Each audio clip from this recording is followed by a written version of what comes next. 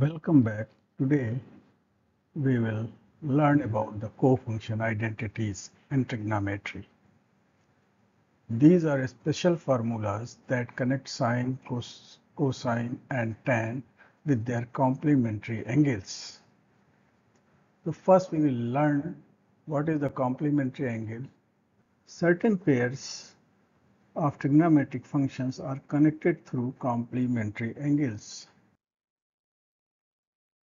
Suppose this is one angle theta, so its complementary angle will be 90 minus theta. Suppose one angle is 30, so 90 minus 30 will be is equal to 60. So 30 and 60 both are complementary angles.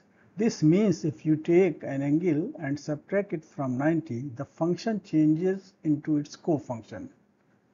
That function is called the cofunction.